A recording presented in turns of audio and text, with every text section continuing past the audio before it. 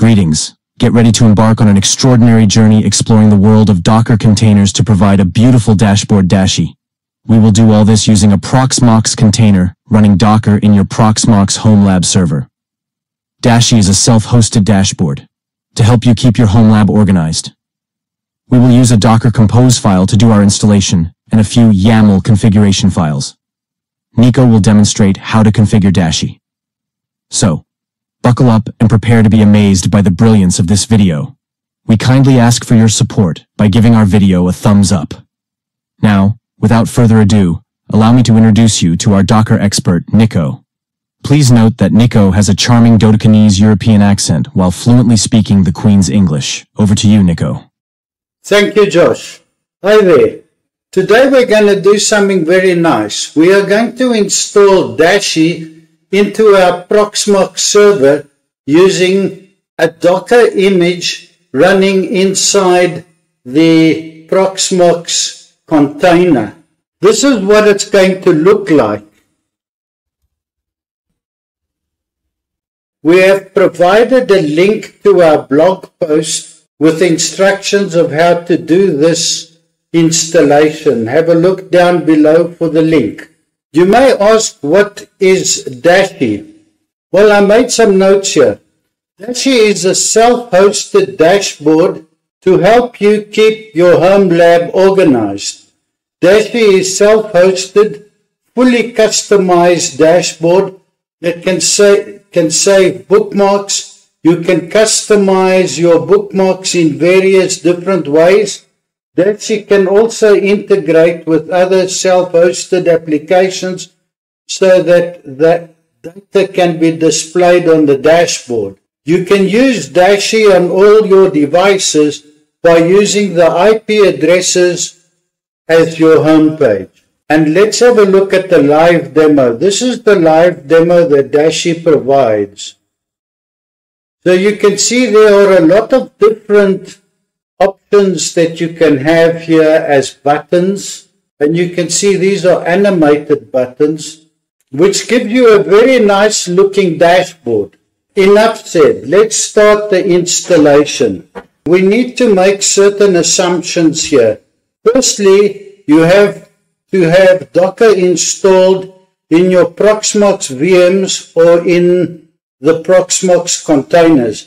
I prefer to call those micro VMs because to me a container is something like Docker. Secondly, we will use the Docker Compose file to do our installation. Although you can run this with a Docker command, we prefer to use the Docker Compose file. This way we can have more control on the installation. Now, if you have not installed Docker and Portainer in a Proxmox container, or what I call the micro VM, please have a look at this video here. We provide a link to that so that you can do that installation. Dashy provides us with all the instructions and information we need. If we look at the quick start guide,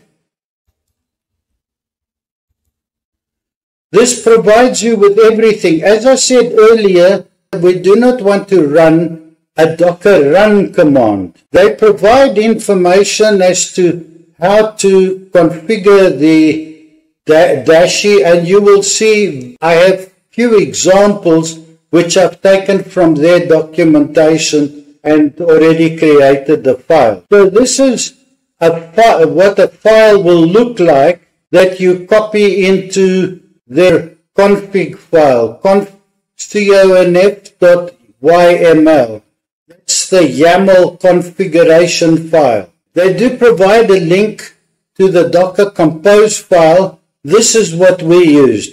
However, we have made a change to this where we have specified a different path to the configuration YAML file. Other than that, ours is based on that file there. This page here is an important document. We will be referring to this a few times. They have provided us with 10 examples of what you can use in the configuration YAML file. And I've provided links to other useful resources here as well. As I mentioned earlier, you can run this command, which we do not recommend that you do. I've actually mentioned here, we do not recommend you do the installation this way. We want to have more control over this. This is the Docker Compose file that they provide. However, we want to use a different Docker Compose file as we want to have control over this here. And that's what you'll see in the next section here, section 6. So here we start. What you need to do is you need to open the Proxmox container. So this is our Proxmox container where we have Docker installed in there. So you need to click on the console, expand it. I'm now just going to put the console on the left side and the browser on the right side so that we can continue. You need to run this command to create this folder. However, during testing, I've already done that. So you would say copy and paste. I'm not going to do that. As you can see, I'm already in that folder. So you would then just say CD to get to that folder. Now, the first thing we want to do is to create the Docker Compose file in this folder. Copy and paste that command. As you can see, I already have that. But you would then copy this content here and you would drop it into here, and then you would say Control S and Control X. I'm not going to do that. I just want to point out something. This is the change we made. Notice we specified the folder that we just created now, OPT Dashy. And in there we put the config YAML file. This part here is the local path to the configuration file on our Docker server. And this part here is the internal path to the file inside the Docker container. So when the application looks at this folder here, it will be mapped to this folder here on the server. So as we make changes to this, the container will pick up the changes. So now you say Control S to save and X to exit. We are now going to create a config YAML files. Notice that the first one is called conf1.yml. And the reason for that is you need to refer to this document here where they explain how these configuration files work, and they provide us with 10 examples. The first one will be example 1. So this is the content of this file. It comes out of example 1. So let's run this command.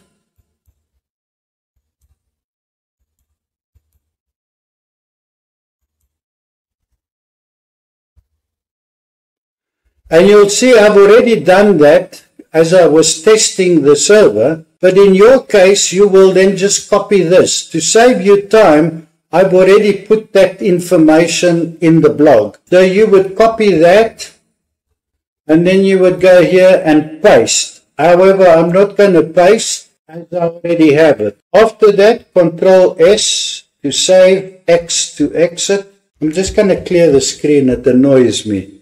Having done that, we are now going to create the second one. We are only going to create 2 in this video. However, I have created more.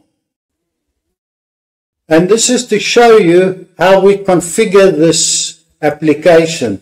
And then this, as I said earlier, comes from the second example. To save you time, I've already put the content here. So you just copy this whole thing. This is a big one. Up to there, copy, and then you will have an empty thing here, so you then say paste.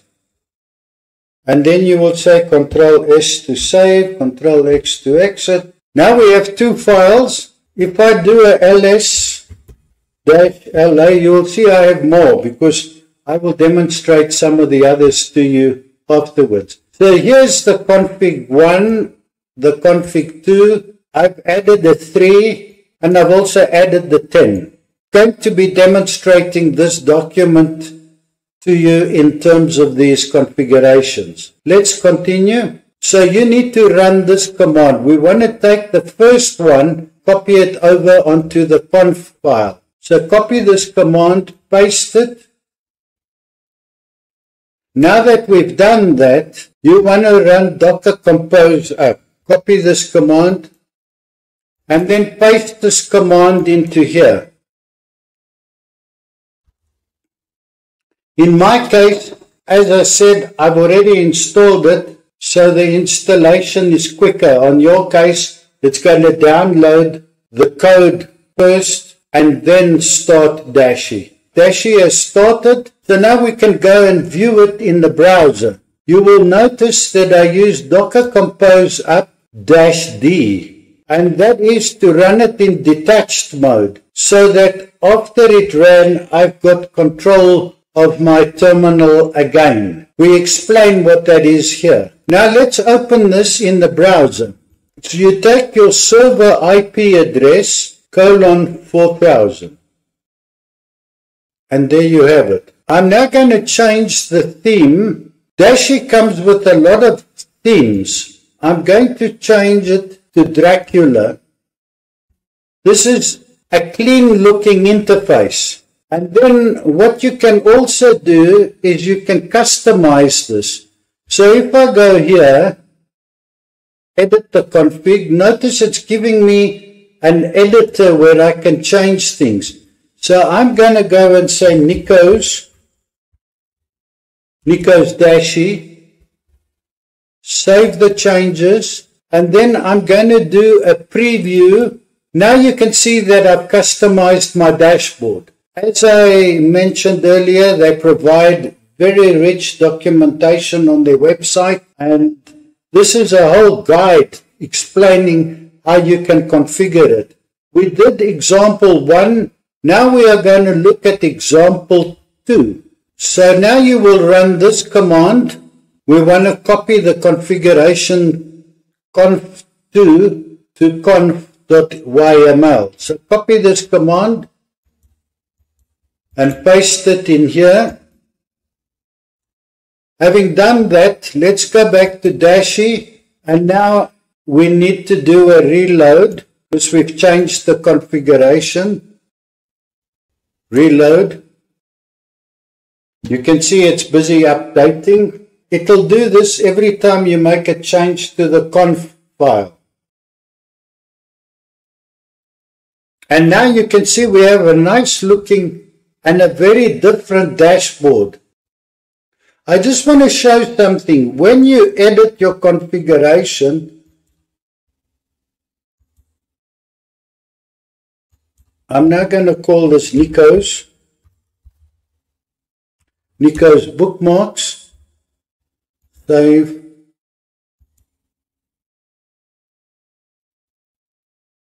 and if we preview, it says Nico's bookmarks, and then it allows me to export the configuration file. So here it gives me, this is now the revised configuration. So if I want, I can copy it from here, or I can download it. I'm going to download it to my downloads folder.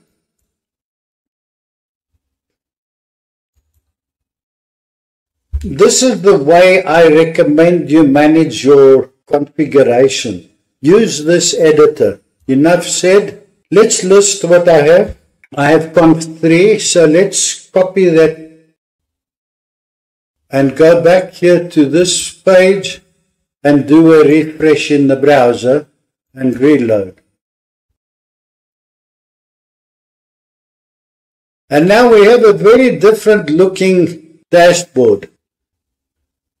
I just want to mention there are some themes here that are very nice. I like Cyberpunk. Let's have a look at Cyberpunk. And they've even gone as far as giving us the matrix. Find the matrix in red.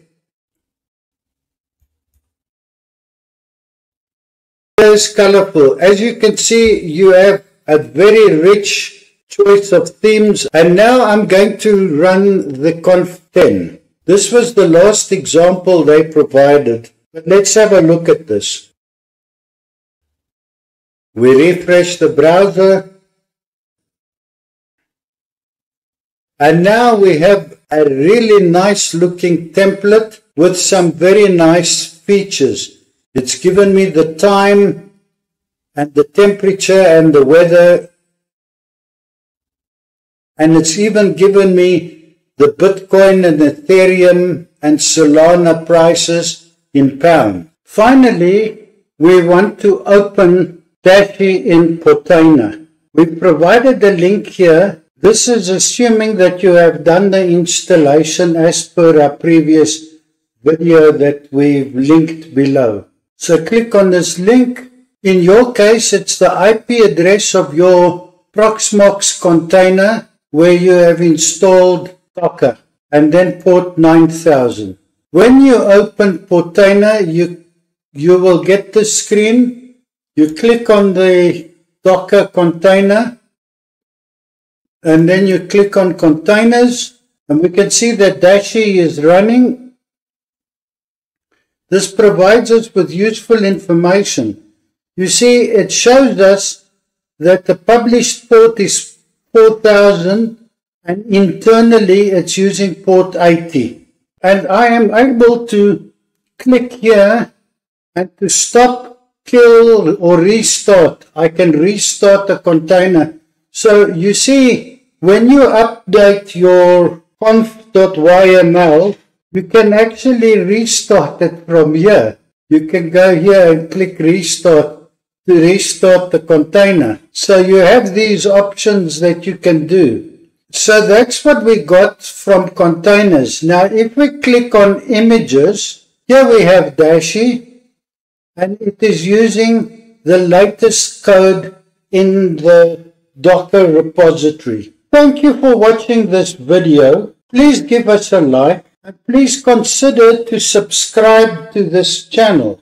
We have not reached our target yet, and we would love to have you subscribe to our channel. And with that, back to you, Josh. Thank you for watching this video, exploring the world of Docker containers to provide a beautiful dashboard.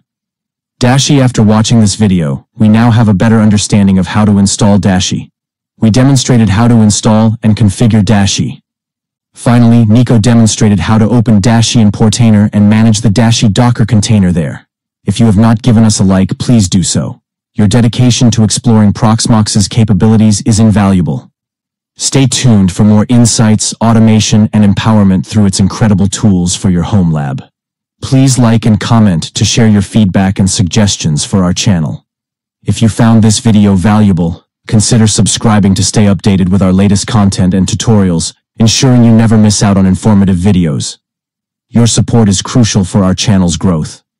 For those eager to deepen their knowledge, consider becoming a Patreon supporter for exclusive access to upcoming training courses, enriching your expertise and supporting the channel. We genuinely appreciate your support and look forward to sharing more enriching content with you. Stay curious, keep exploring, and continue harnessing Proxmox's remarkable potential in your Homelab and DevOps journey. Thank you for being part of our community.